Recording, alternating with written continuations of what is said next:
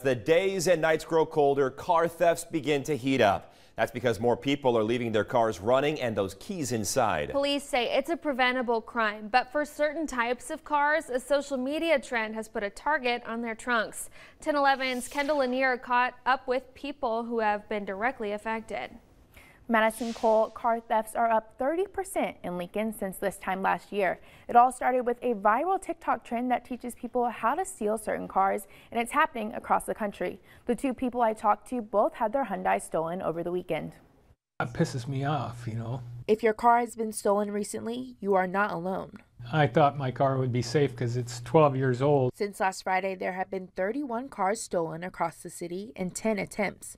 While LPD says the thefts are happening across the city, this weekend, Southeast Lincoln was hit particularly hard. It sucks, and the car is replaceable, but I had like $1,000 worth of my stuff, like my everyday, my gym bag, irreplaceable things my grandpa gave me. Victoria Androina, who lives in Exeter, never thought her car would be stolen.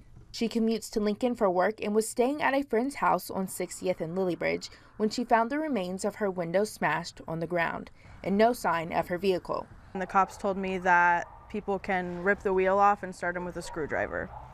So it's that simple, apparently. Hyundais and Kias with model years between 2011 and 2017 are likely targets for theft because of a manufacturing error. This is actually the third Hyundai I've owned, and I've never felt unsafe in this town, but now I just don't really trust anyone. Victoria is not expecting to see her car again.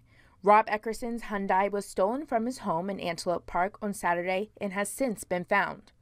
I reported as missing, and then just yesterday I got a call that they had been found, and it had been towed from a parking lot of a hotel. There are small changes that can be done to protect your vehicle. This is a reminder that if you haven't gotten the anti-theft protection software update for your vehicle, to contact your dealer.